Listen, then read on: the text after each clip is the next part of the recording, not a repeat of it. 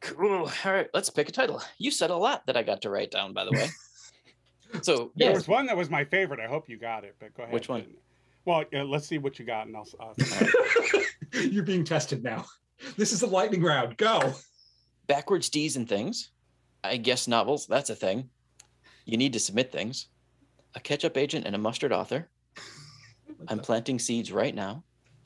And this is why. It's about a guy. One of those is easy to accept, encouraging and nurturing, or very sweet and very weird. No, it's not on the list. What it was? And I don't remember the exact wording. I think the funniest is Ketchup Author Mustard Agent, but I'm not sure if that's the best title, but it's really fun. Well, it was actually the crux of what we've been discussing too. It kind of was. So yeah. I think it's a funny title, and I think it's like catchy. Yeah. And so I think, and then I did these weird hand gestures right after. So right. It's clickbaity enough. That's right. Right. Yeah, I'm good with it. I like it. Okay. If you guys think it's good, I mean, you wrote it down, so you must think it's workable. Yep, I do. All right, let me quickly record that.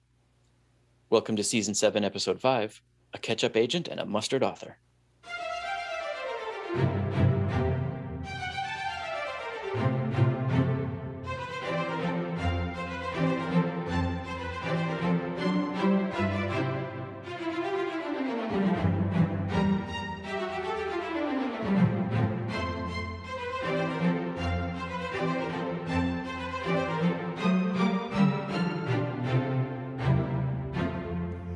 Hey everybody, welcome back to the show. I am S.A. Baz Collins, and my co-host here is Vance Bastian. And today we have Jason Vanhee in the hot seat. Jason Vanhee was born and raised in Seattle, Washington. He writes in several genres and styles, including contemporary fiction, historical fiction, young adult, fantasy, and horror. He once drank at every bar within the city limits of Seattle in a year in order to get out more often. He has worked around the world on Semester at Sea, which still amazes him, and we'll have to hear about that. He appeared in a movie that was never released, and as a result has a filmography scattered about the internet that is essentially imaginary. He lives in his home with his husband, Adam. Hey, Jason, welcome back. Welcome to the show. Hi, I'm glad to be here. So, where do we start? I almost made you a returning guest. Right. I was secretly actually in the background of a recording you did previously. I was just lurking there. Right. You might have seen this tiny image of my You hair. photobombed just a little bit. I did. I just kind of crept through in the background. It's the funny part is, of course, the person you were recording with didn't know I was there. I just snuck through their room just to hear, what it was like live. You were the fly on the wall. That's right. Mm-hmm. Or the social butterfly. There we go. As it were. Thank you for having me. I'm glad to be here. Absolutely. Yeah, before we jump into today's topics, let's tell people about where you fire started to become an author. Okay, so really, so my dad was a writer. He brought out a handful of books late in life. He was convinced that he was God's gift to the English language, and that therefore he shouldn't be edited or modified or changed in any sort of way, which is why he brought out a series of books late in life, because he couldn't get published before then, because editors would say, we like this, but you have to. And he would say, no, I don't. Turns out they don't usually buy you when you decide that what you have written is already perfect, which was his standby for a long while, that this was what you were getting. So I grew up with a father who was a writer, and my grandmother had done some writing too, but she was also a housewife, and so that just wasn't the done thing. But she really encouraged me when I was a little kid. Anytime I would start scribbling a little story, she'd be like, yeah, finish it. I want to read it. And so my mom recently, well, not recently, now it's about 10 years ago, I guess, but gave me this binder full of all these little myths and folk tales I had written for my grandmother, which was really cute because I didn't remember them at all. I think I was like 7 or 8 when I was writing them. And they're all very cute. But that was kind of, I guess. Take it? Sorry. Short stories, I Very. In pencil, in big hand, Right. backwards B's and things. So I've been writing then as long as I can remember. And you do these things where you don't think about it, but my father being a writer was, of course, probably a big inspiration in that. But as a youth, I didn't think of that. I just thought, oh, I'm writing things. I didn't realize that had somehow implanted itself into my brain as, oh, your dad's a writer, you could do that too. But I'm pretty sure that had something to do with it. And then he did succeed in selling some books, and he did get published, and then he died before that amounted to anything. He didn't have to do the Fitzgerald thing like by road. Yeah. So, he had like 4 books come out in about 4 years, and then had another book that was already ready to be published and another book that he was working on, and that all ended. So I then... Well, you should do the Tolkien son thing and finish the book he didn't, then write a whole nother book about the notes you had to follow, and right. then build the treasure map. Yes. The thing is, my dad was also no Tolkien. He was not anyone. Despite his illusions of grandeur. Right. He wrote like pulpy spy, shoot 'em up, girls in cars novels. What at the time would have been called men's books, that you would have found at like a bus station, in the little racks where everything is like this thick book, and there's a guy on the front cover with like a gun, and there's a lady hanging on his shoulder. Just like that. That's what she looks like. With the beard. Yes. It was. See, that's what you could do. You could do the whole dress to kill thing and just make it, a drag queen in the end. Throw that's a little M butterfly in. So subvert the plot. So that's, I guess, where it all started. And then I just continued writing. I did a lot of short fiction when I was younger. I kept thinking, oh, I'll get around to writing a novel, but every time I tried it. And then in my 20s, when I went back to college, I ended up taking writing classes and started a novel that I just finished then, and thought, oh, I guess novels, that's a thing. Now I can hardly write short fiction. I can only really write novels. So that's how that went. You should really consider that whole subverting your dad's last story, because I'm telling you, because Seth Graham Greene made a fortune out of writing Pride, Prejudice, and Zombies, and taking the Jane Austen novels and being the little brother grabbing his sister's novel and changing it all. There's a market for that out there. I'm just saying. There is a market, except this was 30 years ago when he was never famous. So. Well, then you could bring him fame in the afterlife. I can recover. Then you get Whoopi Goldberg to make the movie. A lost literary giant. Just bring him back into the contemporary. I can't even with it. Well, we're here to talk about your writing. Yes. And more specifically, shopping your writing around. Yeah. So when I was about, let's say, 10 years ago now, I met my husband, who you mentioned in the intro, and he really encouraged me a lot to do more writing and to try and pursue more writing, because I hadn't really,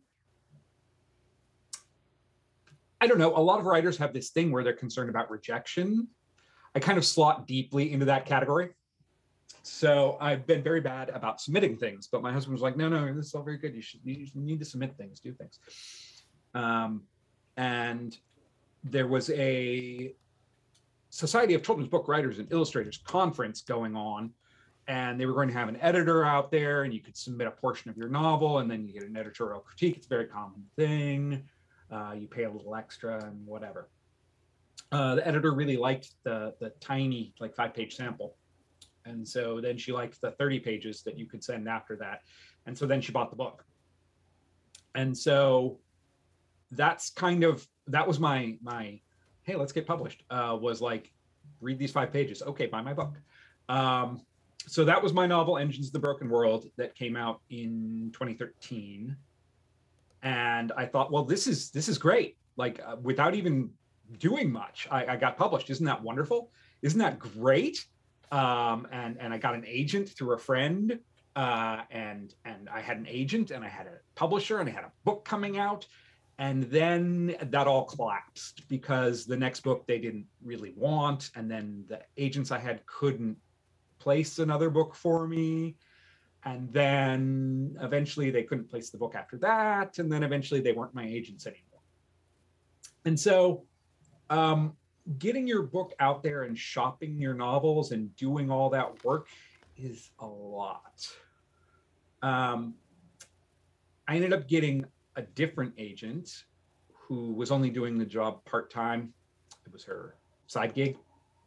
And that didn't result in anything. And then yeah, it's kind of hard when you're like working at McDonald's and you're in the drive-thru. Can we take a look at this? Oh, my greasy fingers. Ketchup. And so I'm more of a mustard author. So that's the thing. Okay. I had a ketchup agent and a mustard author. A very Dijon. No, they just can't. We weren't in sync. We were different condiments.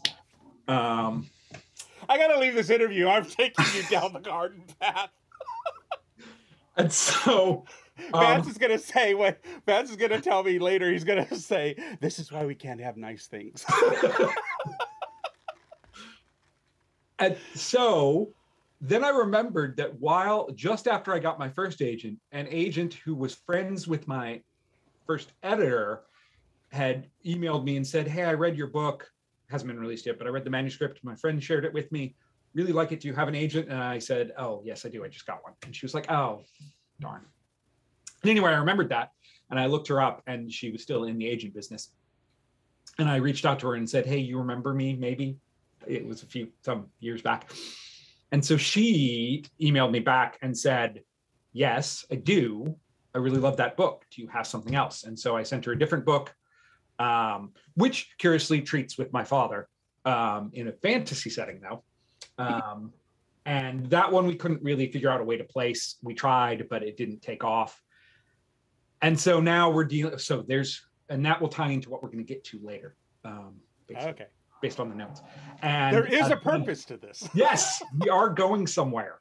I'm planting seeds right now. So okay. I had this, when we're going down the garden path, we're walking past the seeds I'm planting. I'll go get the garden can, the watering can. Yes.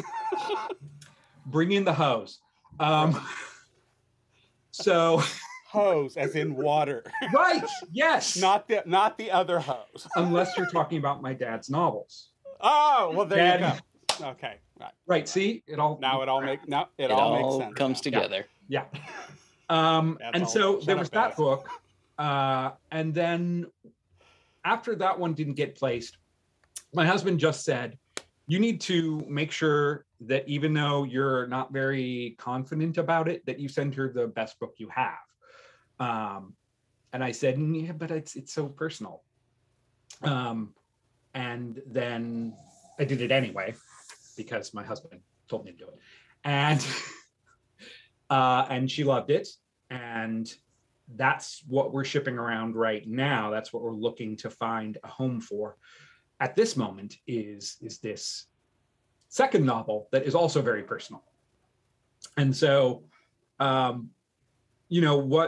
we're going to kind of get to in a little while, he said, getting us back on track, is that we're going to kind of talk about the process of sending out novels, and also how those novels can be very personal, and how every time someone says anything about them, they can really hurt more than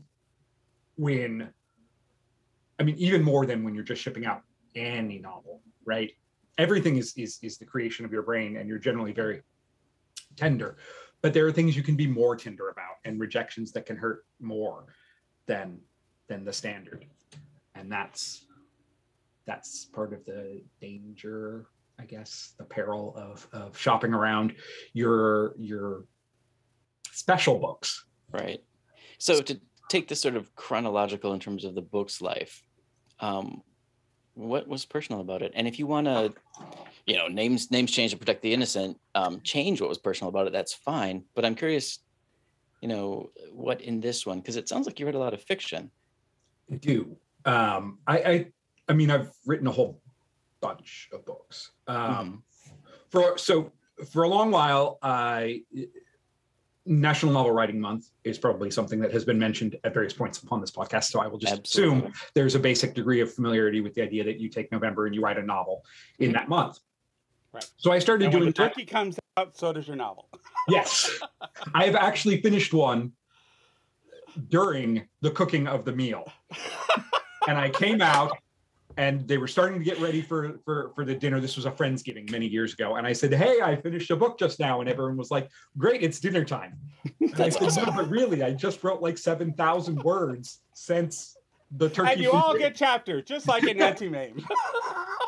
And they were like, great, it's food. And I was like, oh. All right, it is food. That's true. Anyway, so I started doing that many, many years ago. I think like 2003, 2004, a long time ago. And for many years, I was successfully writing a short novel every year. So I traditionally have been a bit of a stickler because it's supposed to be a 50,000 word novel in a month. And a lot of people just feel like, oh, I got 50,000 words, I succeeded. And I spent a lot of time going, I need 50,000 words with an ending. Like I need to have a complete piece.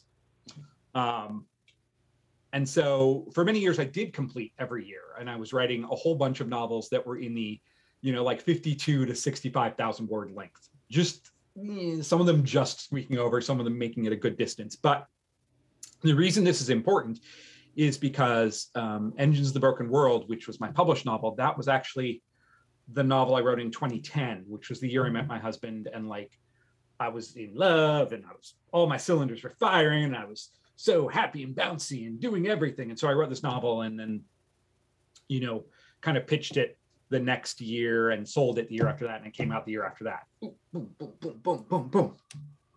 And that was not in any way the personal novel, but it was just that I was feeling like really energized.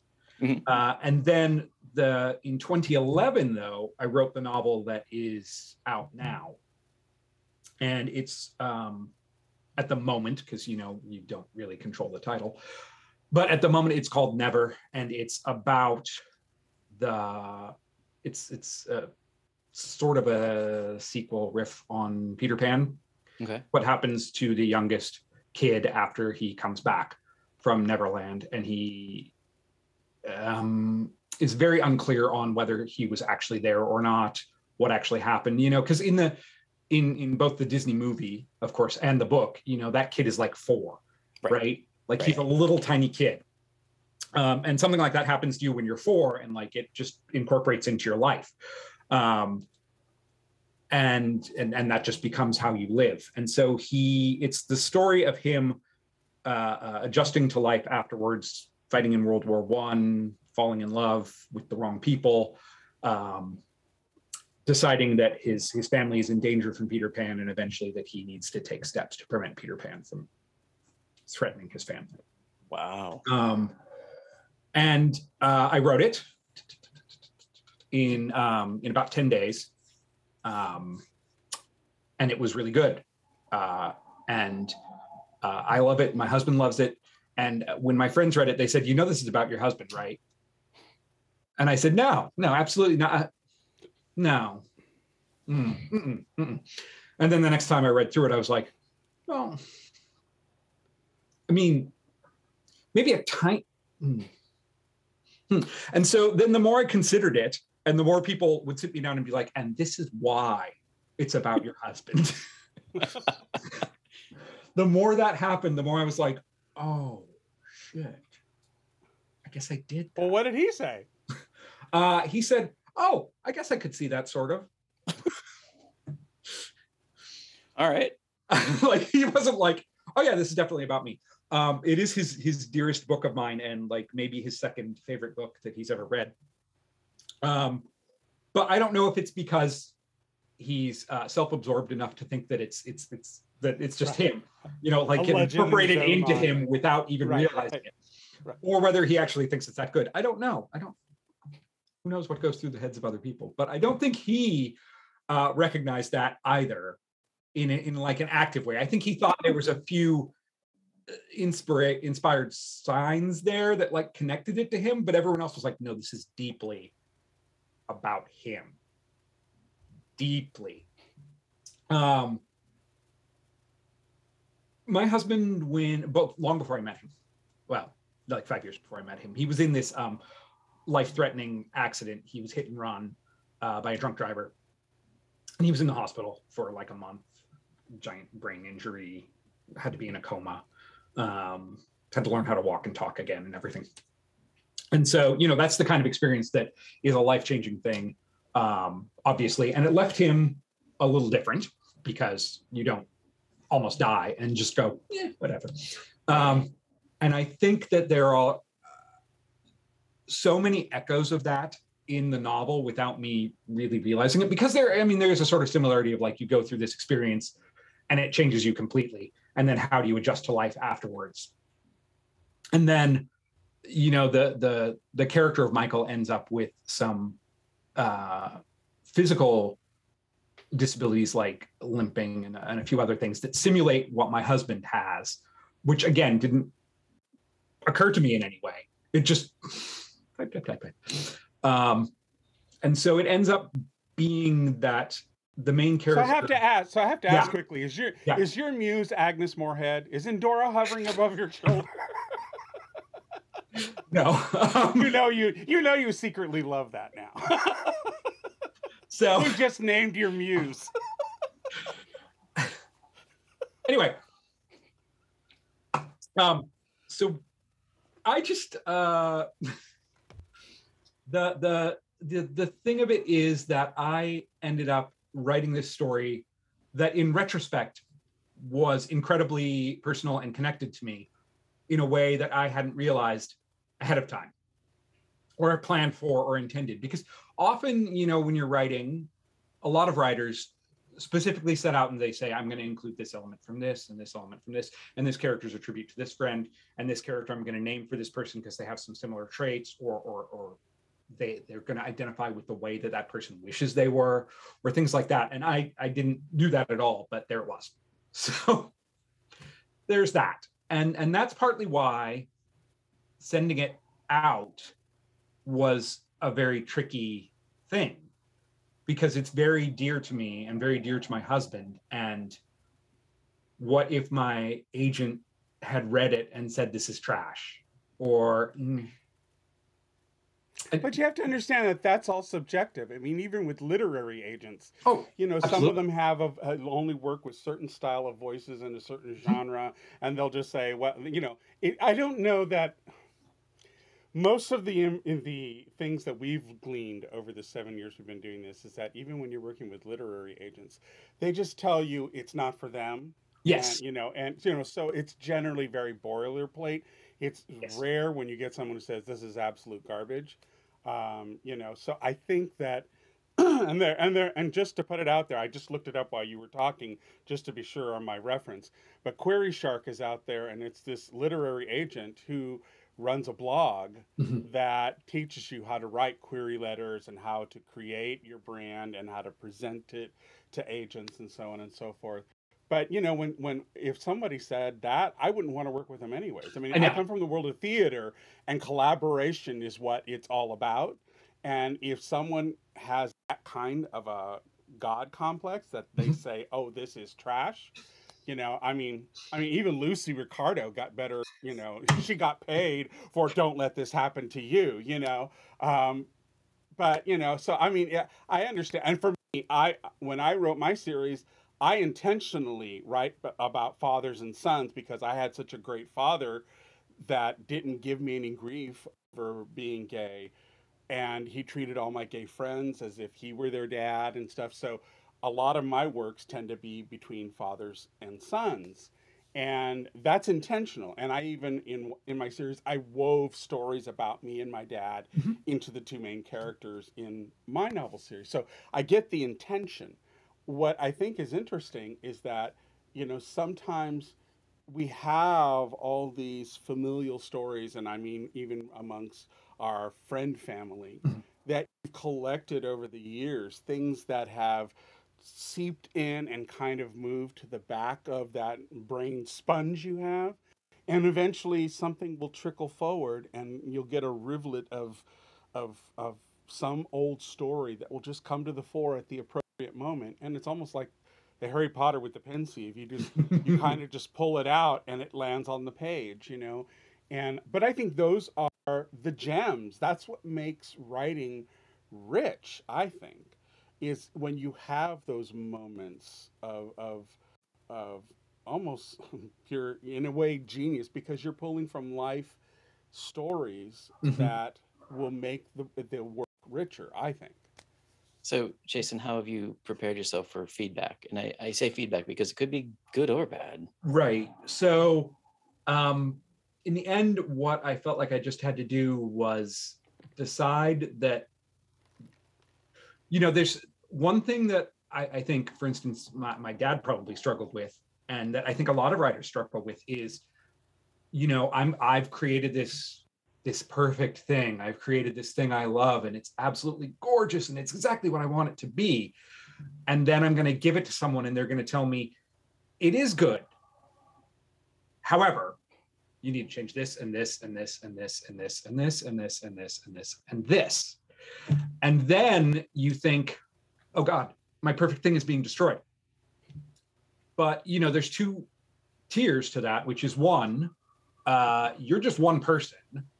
And so You go through the levels of grief. right, well, just one, you're just one person. And so someone else's input is probably going to make it better because you've written a great book for you. But you're not the one who's going to buy all those copies, hopefully, right? I mean, other people should be out there buying your book.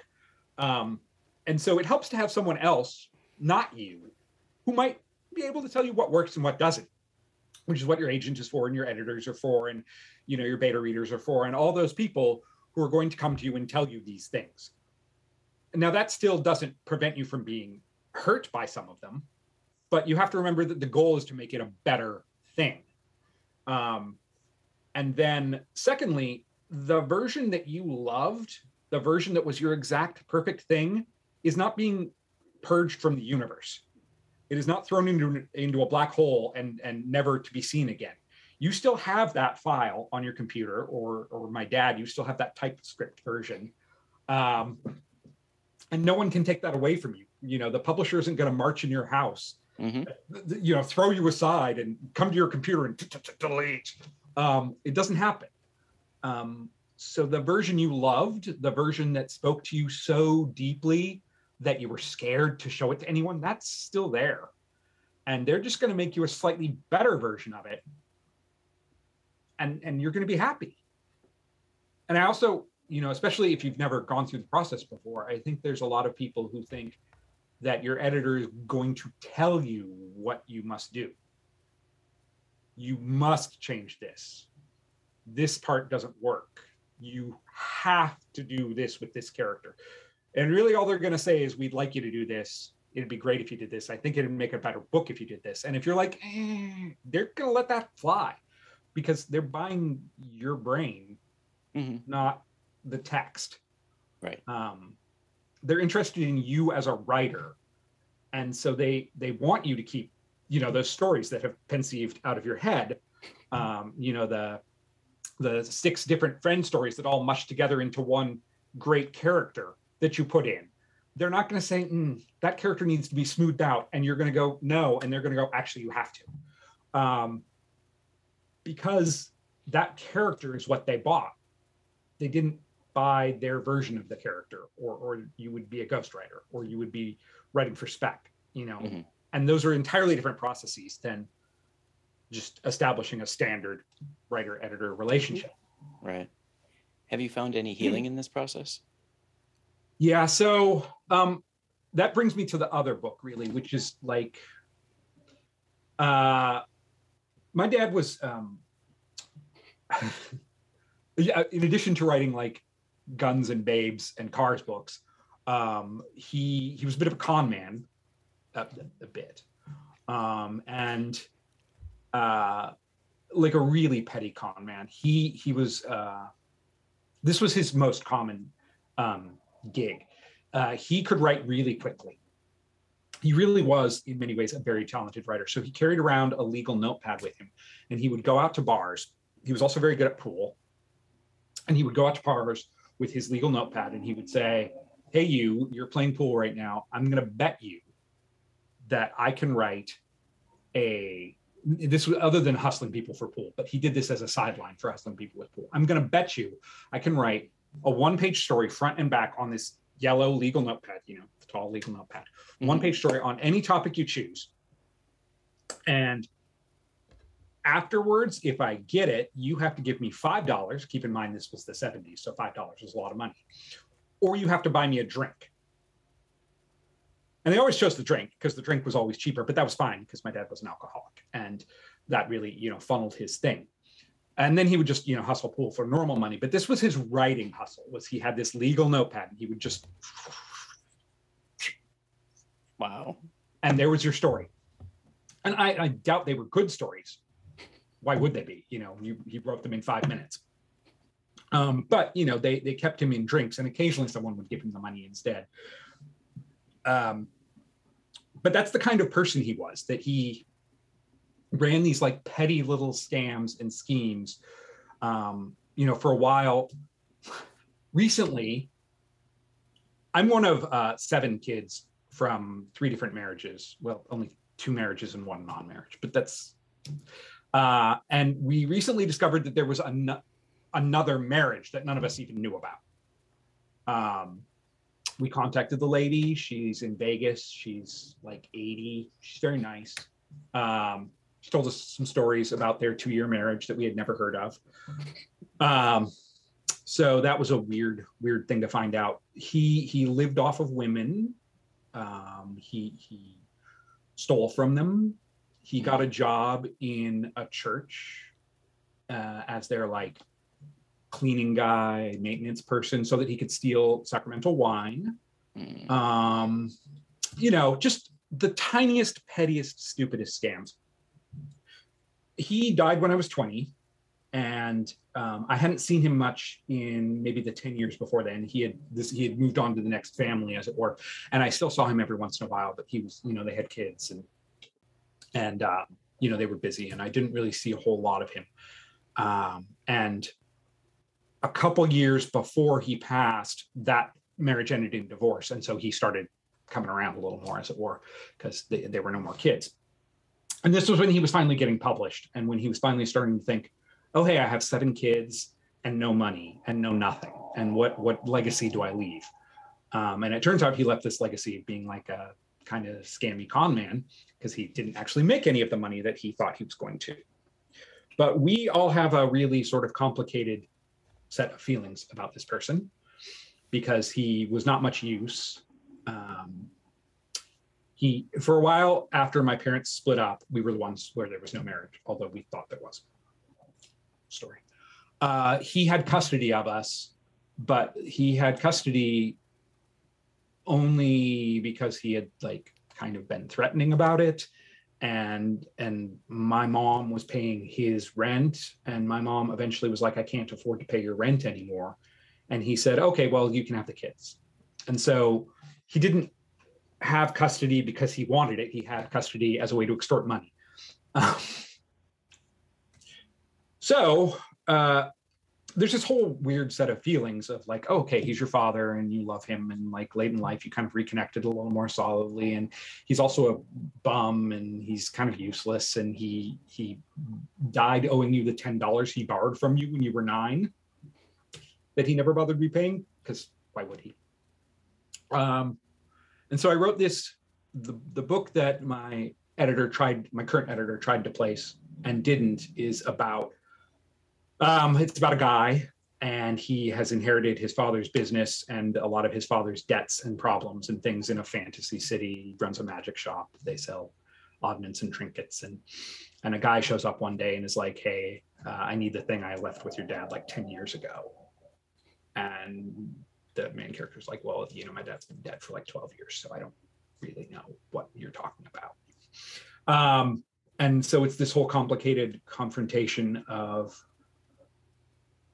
what your father's petty criminal past means to you, as expressed through a fun, loving, fantasy, frolicking caper novel. And it was a lot. And I feel better and happier about my relationship with my father for having written that. So I would say that's definitely a healing thing to write out intentionally, in this case, people from your life, and to create a kind of ending or closure with them that maybe you don't, get in regular life. Mm-hmm. It's another writer friend of mine kind of led me to it. We used to be friends many years ago, and then I ran into him at a science fiction convention, and we sat and we talked for a while, and he talked about how he had just written a book. His dad never cared that he was a writer and didn't read anything that he would send his dad his books, and his dad was like, great. Never read anything, never did anything. And late in life, again, his dad was, in hospital and dying. And he frantically felt inspired to write this book that dealt with him and his father again in a fantastical setting, and then read it to his dad, before he passed. And his dad said, "Oh, that was pretty good. I liked that." Dads. I mean, not yours, but other dads. My friends would beg to differ with my dad. Yeah. And so we were the Kool-Aid house. We were where they all went to. Yeah, that was my mom, not my dad. So okay, fair enough. And he was telling me about that, and that's when I thought, well, maybe I need to do that. Maybe I need to write that version of that novel for me, even though my dad's been dead, at that point by like 27 years or something, and clearly I'm not going to be able to read it to him. Mm-hmm. He died before I finished a novel. He died before I ever came out to him. A lot of things just feel very unfinished there.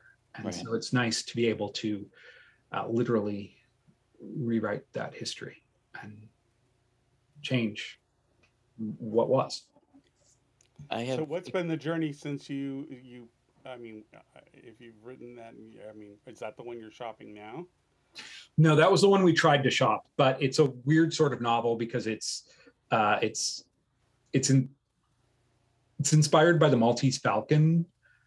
So it's like a funny fantasy noir, and that's not really a strong genre. Right. It's a pretty hard sell, and so that one didn't. We got some nice comments. So are there any queer? I'm sorry, Vance. Are there any queer characters in these stories, or yes?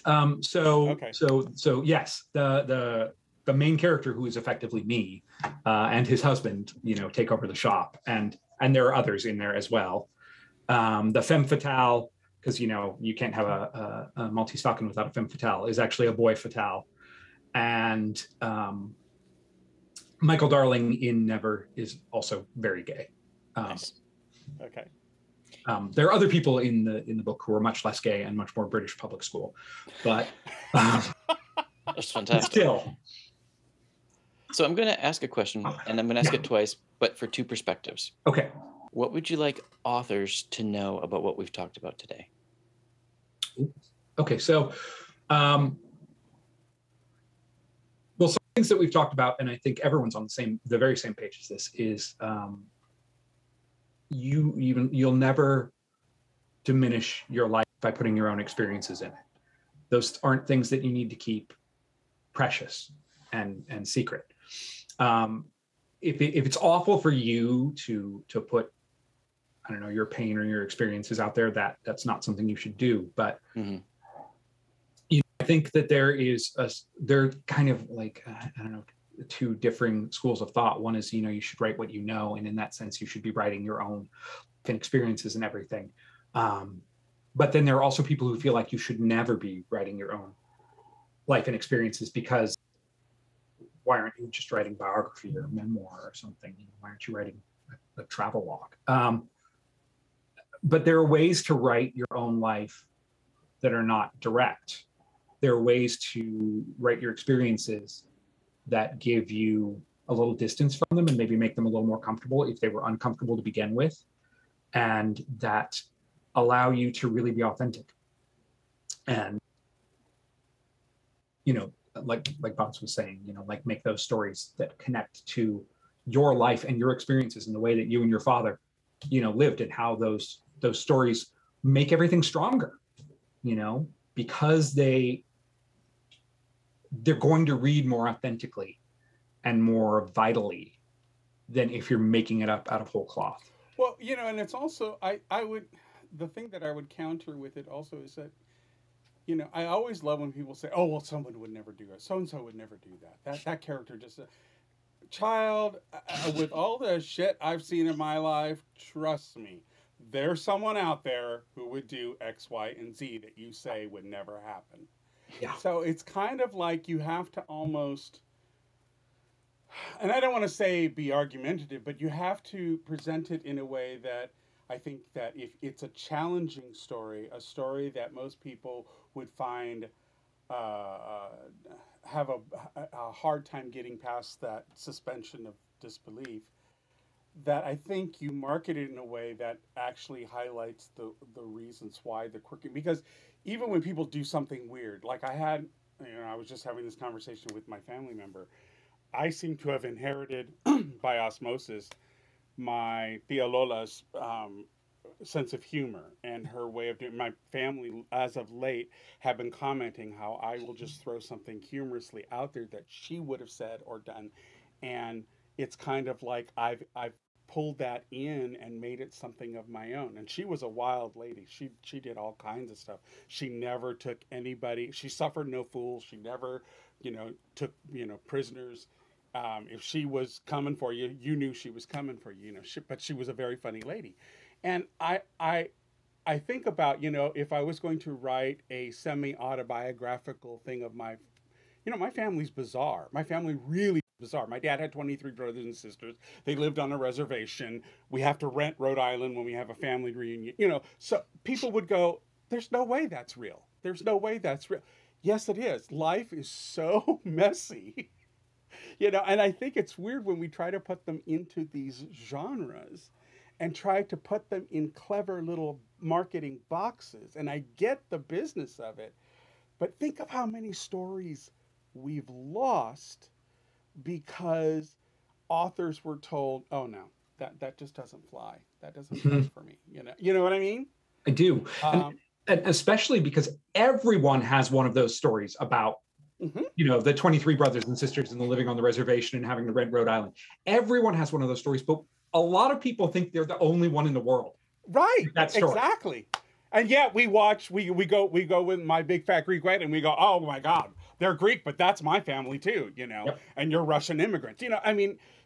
People don't give, I think, the human element enough credit or enough due, that we have far more in common than we do the differences between us. And I think that's what authors should focus on is that human element that is real, that is bizarre, that is so off the wall strange, and yet it's what life is. Life is messy. It just, why do you think Shakespeare had so many bizarre concepts when he wrote all of his stuff? Because that shit was going on around him. I just think that that's something that authors need to kind of, for me, it's all about the creative process. I could give a shit if somebody actually loves and buys the book after it's out there, because I'm like Hitchcock. I like that creative process. I like building the worlds. I like writing the world. I like talking about it and getting it to a place where I feel really comfortable and I've got my groove and whatever. And I've learned, and I don't know if it's because coming from classical theater, you do what you do the art, and it's up for others to interpret it. I never read reviews of the shows we did. I never did. I can't put myself in that place, because after it's out as art, it's not yours anymore. So you have to just let it go and let it be what it's going to be, good, bad, or indifferent. You know, Lance Vance and I have pointed out many times the one thing that all authors agree is you'd rather have really, really good or, oh man, this sucks, but you don't want because It's fine. it doesn't give you anything, you know? So that almost led it, and then it went on a tangent that almost led into the second perspective of my question. What about our topic? That. Yeah, that. What about our topics today would you like readers to know? Oh, I'm gonna bounce back a minute Sure. to say that, you know, as a writer, I often find myself reining in when there's too many weird coincidences or too much like, could that really happen? In the non-totally, because you know, a lot of what I write is fantasy. So in the non-totally fantastical parts, like the human relationships and things, which are, to be honest, more fantastical than anything else, but we encounter them every day, so we don't feel they're fantastical. And I often rein things in and don't do that. I have 23 brothers and sisters. I don't do that. I'm one of 7 kids stretching over 32 years and mystery wives and things like that. I don't do those things because they seem too improbable. They strain the sense of belief more than also I'm a wizard and I just made a castle. You know, one of those is easy to accept, and the other that says like, a lot about society. That says Yeah, a lot about you know. society. And so, what about these topics? I think that readers. So I think that, and this I've done this as a reader too. The contrast to me saying you should put these things in there and you should, you know, be putting your real life in there is that I think a lot of readers assume that people are always putting their real lives in there. You know, they're thinking, oh, you know, Jason wrote about, well, my first book had a lot of religious themes. And there were reviews where people were like, this guy's like a religious freak. And I'm a lifelong atheist. You know, I grew up without any religion whatsoever. I only know what I've read. But there were people thinking that this was me talking about like my religious perspective and like my upbringing and everything. And so I think that there's a contrary idea to telling a writer to put these things in, to tell a reader to not think everything is put in that way. Because, you know, just because I'm writing about, I don't know, a cheating relationship with an extra cheating relationship on the side and stuff doesn't mean that I'm a cheater. Just because I'm, you know, writing with intricacy, and this is something that, you know, like nobody thinks in general, nobody thinks that like people writing murder mystery novels are actually out there killing people. Right. It's for research. Nobody thinks, aha, he actually killed the mayor of his town to figure out how this would work. But they do think that when they read about, you know, just to take like this kind of stereotypical example, they often think that when they read the like highbrow white male literary novel about a bored professor sleeping with one of his students, they often think, oh, well, that guy does teach creative writing classes. He's probably sleeping with his students. And he has the leather patches on. Yes, he does. My husband really wants me to get one of those jackets if I ever teach. Leather patches. And a wingback chair. You must have the wingback chair. And so I think that there's an idea that if you're writing about things in the human condition, experienceable things that we all go through, that's got to be the truth. That's got to be what you're actually doing. And you know, when someone does something bad, people then kind of pick through their old writings and are like, well, here's the sign and here's the sign and here's, you know, all these things. And that could be true, but maybe they just changed in the last year and became jerks or, you know, whatever. Like, you know, like when you look at J.K. Rowling and think, well, she's a piece of work now. But then people are looking back through books she wrote like 20 some odd years ago and going, oh, here's a sign.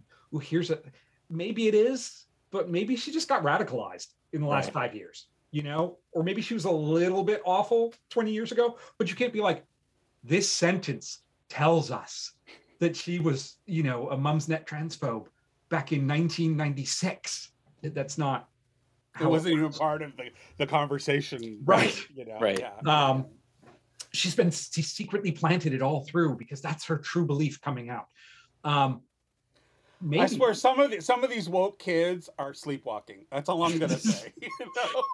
And maybe there is something to it because all writers do kind of slip in some parts of themselves. You can't create something that doesn't involve you at all. Mm-hmm. I don't feel. I mean, you could maybe in like a class exercise, but it would be a real stretch, and you wouldn't probably write an entire novel of it or a 7-book series. But the fact that it has some aspects of you, or that it comes from your viewpoint and worldview, as it must because it's your brain writing it, doesn't mean that every single word in it is you. And as a reader, you shouldn't believe that every word is, or that even the things where you're like, ew, that was kind of gross, that's probably what that person's really like. That's probably not true. They probably did a lot of research. They probably knew people who had similar experiences.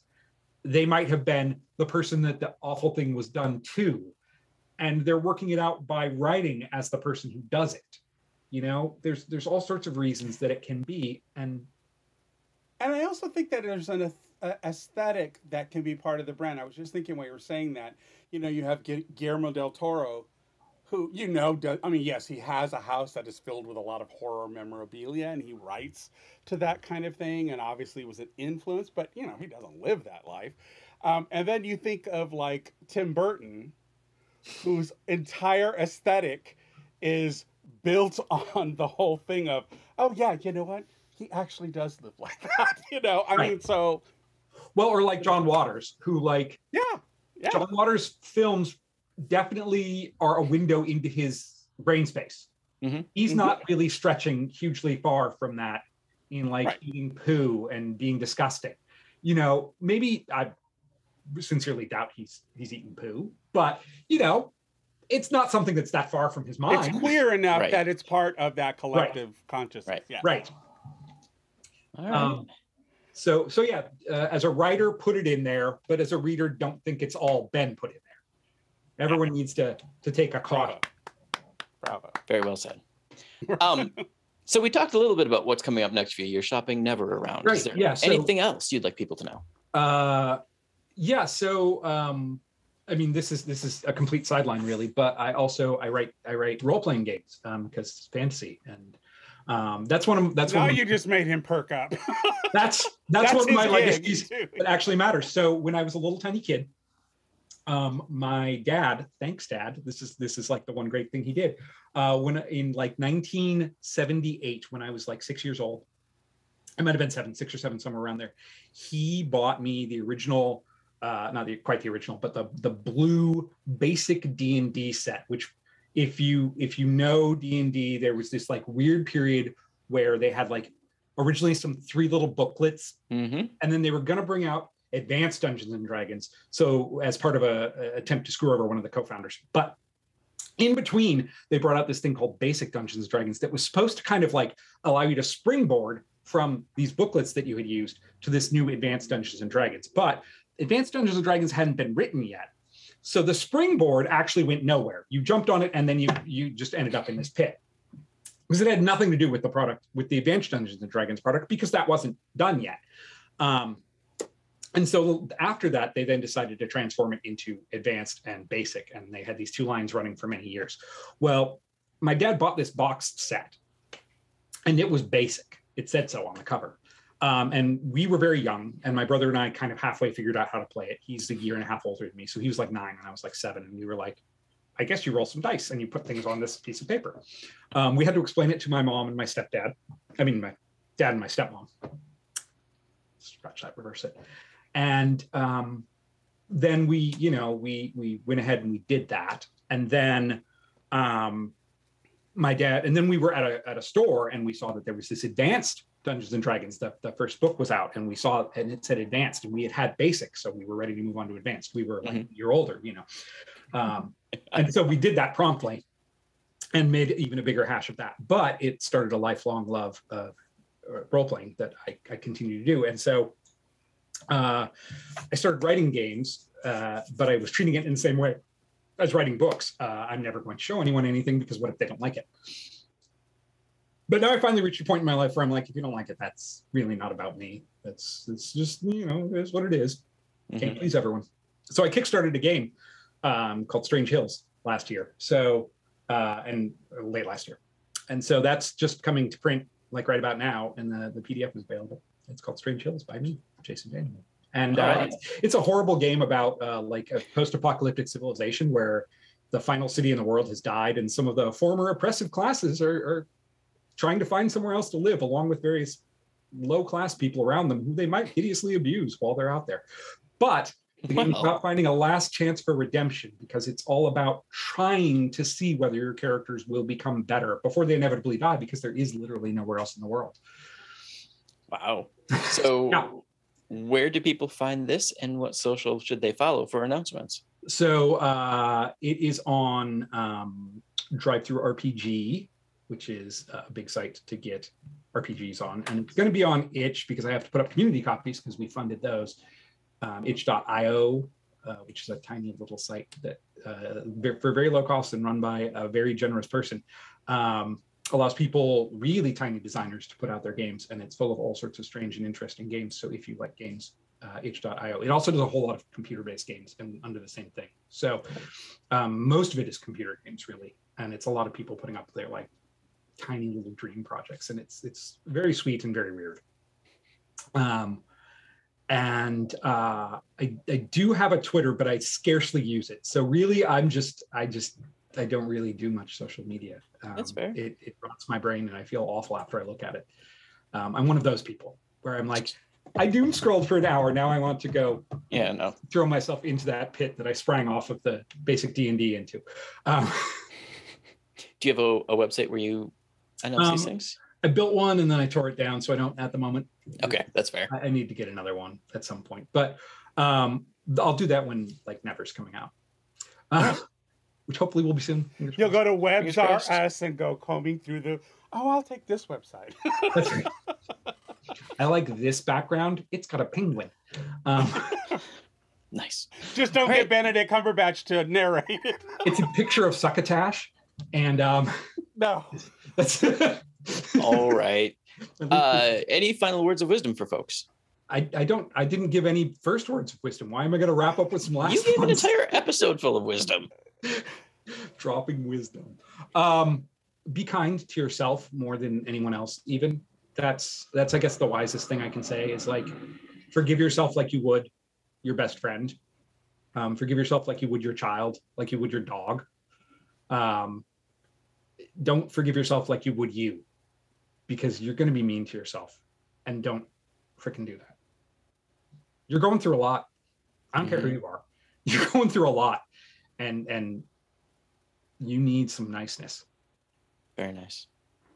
All right, folks, Written on the Edge is produced by Rogue Ravens Media. For our disclaimers, links to social media, our listen stations, or to sign up as a guest, visit www.rotepodcast.com.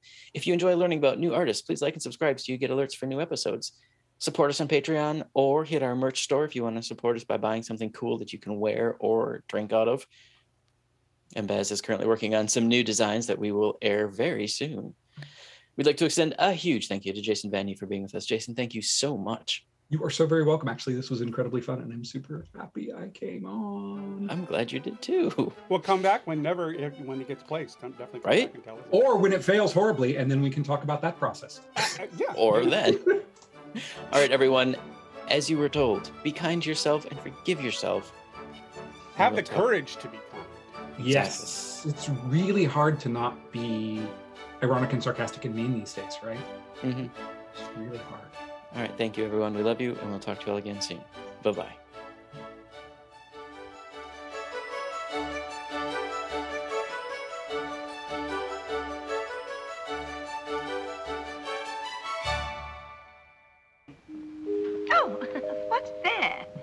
Closing time. The bums rush in melody, dear.